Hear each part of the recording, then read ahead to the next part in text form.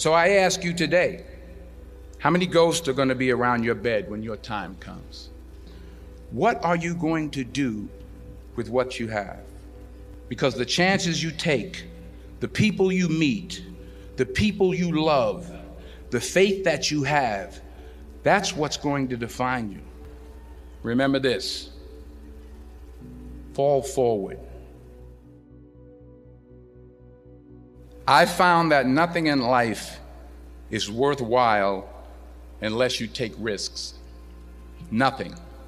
Nelson Mandela said, "There is no passion to be found playing small and settling for a life that's less than the one you're capable of living."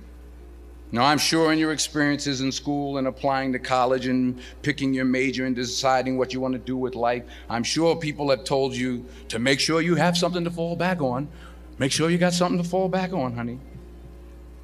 But I never understood that concept, having something to fall back on. If I'm going to fall, I don't want to fall back on anything except my faith. I want to fall forward. I figure at least this way I'll see what I'm going to hit. Fall forward. This is what I mean. Reggie Jackson struck out 2,600 times in his career, the most in the history of baseball. But you don't hear about the strikeouts. People remember the home runs. Fall forward. Thomas Edison conducted 1,000 failed experiments. Did you know that? I didn't know that. Because the 1,001st was the light bulb. Fall forward. Every failed experiment is one step closer to success. You've got to take risks, and I'm sure you've probably heard that before, but I want to talk to you about why that's so important. I got 3 reasons.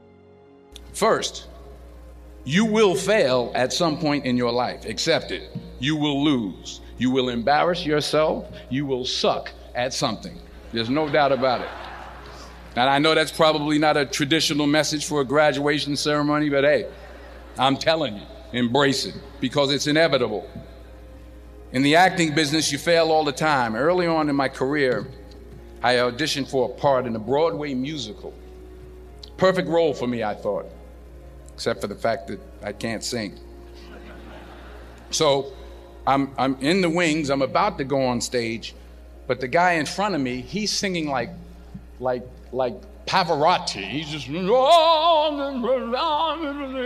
he's just going on and on and on. And I'm just shrinking. I'm getting smaller and smaller. I didn't get the job. But here's the thing. I didn't quit. I didn't fall back. I walked out of there to prepare for the next audition and the next audition and the next audition.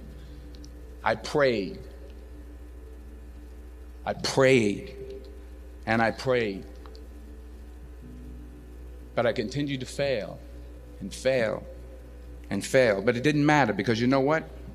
There's an old saying, you hang around the barbershop long enough, sooner or later you're going to get a haircut. So you will catch a break, and I did catch a break. Last year, I did a play called Fences on Broadway. Someone talked about it. Won the Tony Award. And I didn't have to sing, by the way. But here's the kicker.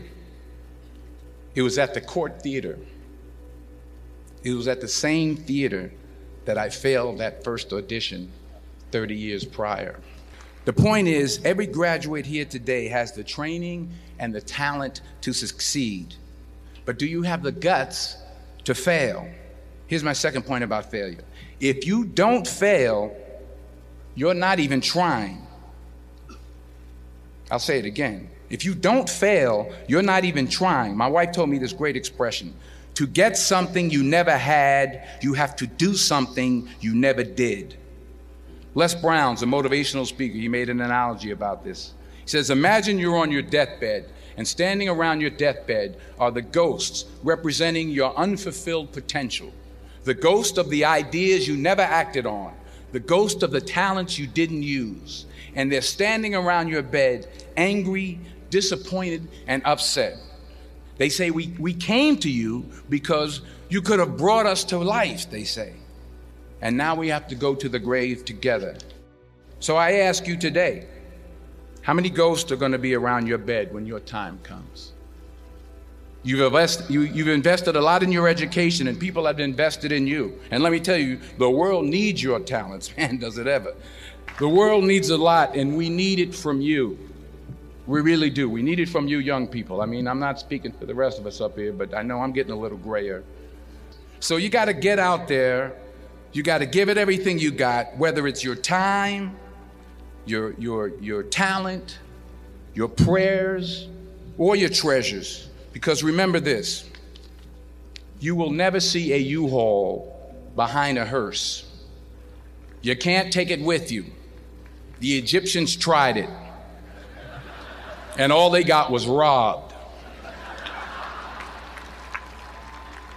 So the question is, what are you going to do with what you have? I'm not talking about how much you have. Some of you are business majors, some of you are theologians, nurses, sociologists. Some of you have money, some of you have patience, some of you have kindness, some of you have love. Some of you have the gift of long suffering, whatever it is, whatever your gift is. What are you going to do with what you have? All right, now here's my last point about failure. Sometimes it's the best way to figure out where you're going. Your life will never be a straight path. I began at Fordham University as a pre-med student. I took a course called cardiac morphogenesis. I still can't say it. Cardiac morphogenesis. I couldn't read it. I couldn't say it. I sure couldn't pass it. So then I decided to go into pre-law, then journalism. And with no academic focus, my grades took off in their own direction. Yeah, down. I was a 1.8 GPA one semester, and the university very politely suggested that it might be better to take some time off. I was 20 years old. I was at my lowest point. And then one day, and I remember the exact day, March 27th, 1975, I was helping my mother in her beauty shop. My mother owned a beauty shop up in Mount Vernon.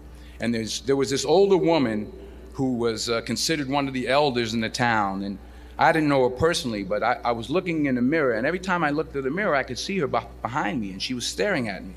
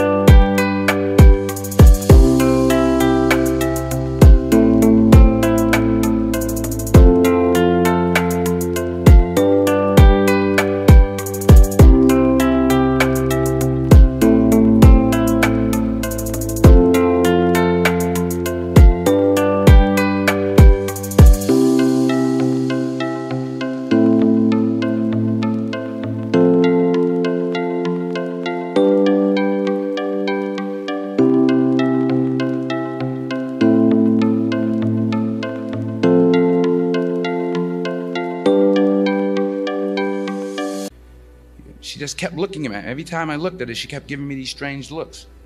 So she finally took the dryer off her head and she said something I'll never forget. She said, "Young boy, I have a prophecy, a spiritual prophecy." She said, "You are going to travel the world and speak to millions of people." Later that summer, while working as a counselor at a YMCA camp in Connecticut, we put on a talent show for the campers. And after the show, another counselor came up to me and asked, "Have you ever thought about acting? You're good at that." So when I got back to Fordham that fall, I got in and I changed my major once again for the last time. And in the years that followed, just as that woman prophesied, I have traveled the world and I have spoken to millions of people through my movies. Millions who up till this day I couldn't see while I was talking to them, and they couldn't see me. They could only see the movie. They couldn't see the real me. Let me conclude with this one final point, and actually the president kind of brought it up. It has to do with the movie Philadelphia. Many years ago, I did this movie called Philadelphia. We filmed some of the scenes right here on campus. In a way, if you watch the movie, you'll see everything I'm talking about today. You'll see what I mean about taking risk or being willing to fail. Because taking risk is not just about going for a job. It's also about knowing what you know and what you don't know. It's about being open to people and to ideas.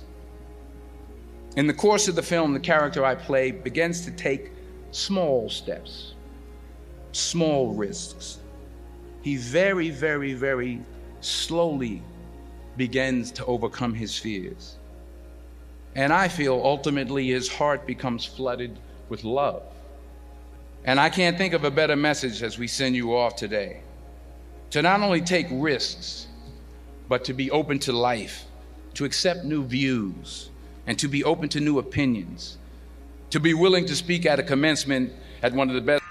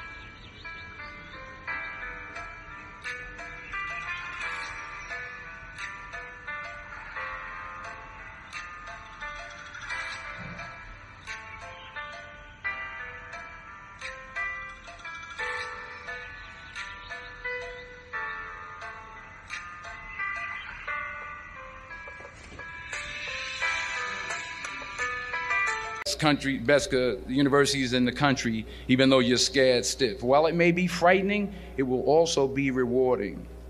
Because the chances you take, the people you meet, the people you love, the faith that you have, that's what's going to define you.